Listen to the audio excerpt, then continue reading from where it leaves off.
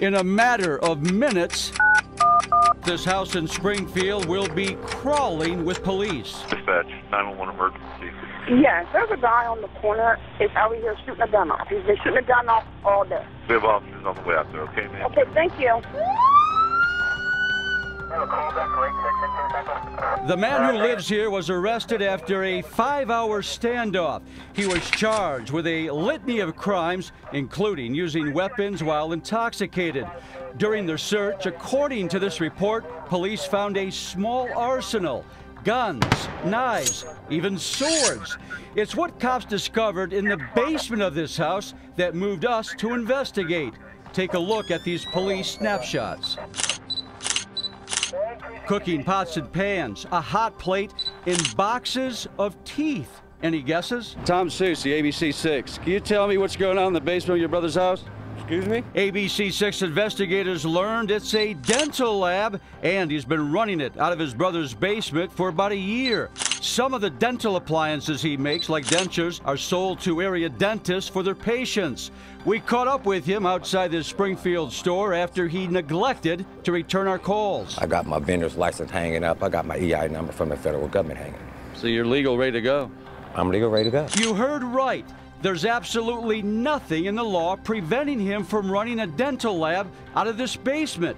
For that reason, we are not identifying him. The labs aren't regulated, nor are the people that work it. Do they have to be licensed? No. Certified? No. Lily Wrights is executive director of the Ohio State Dental Board. She says dental labs in Ohio are not regulated. When it comes to dental appliances like these, Wright says the buck stops with dentists. They're sterilized, they're made of the right materials for the patient, it's what they ordered, and that it ultimately works. State Representative Heather Bischoff sits on the Health and Aging Committee. We showed her these pictures. The freshman lawmaker did not mince words. I think it's a call to action for the legislature. Representative Bischoff told ABC 6 investigators that her office plans to take a closer look at dental labs and determine whether or not there should be some sort of regulation and minimum standards of operation. We don't know what's going on in that basement. Every industry has standards.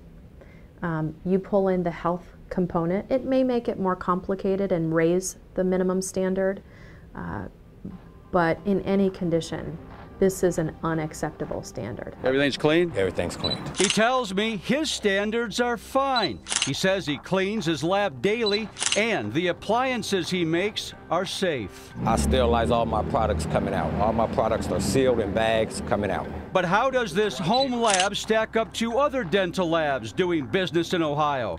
Take a look for yourself. So that's the waxing department here. Lonnie Thompson runs Image Gallery in Dublin. Her lab appears clean and orderly. Thompson says the equipment is state-of-the-art. They kind of look like they're waxing here. And this is what the lab we found in the basement of a home looked like. It's a lot of makeshift stuff, and this isn't how anybody should be making teeth. Thompson has worked in this industry 40 years. She's also president of the Ohio Dental Laboratory Association. Like Representative Bischoff, Thompson supports regulation. There should be some sort of standard that this doesn't happen. In Ohio, dental techs are not regulated or required to be certified. Where'd you get trained at? I got trained at London Correctional Institution. In 1998, he was sent to prison for robbery. He did 3 years.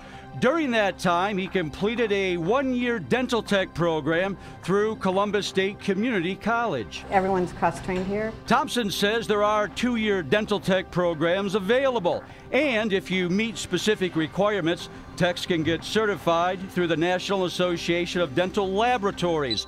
In Ohio, though, none of this is necessary to work. Thompson says maybe it should be. Minimal standards anyway.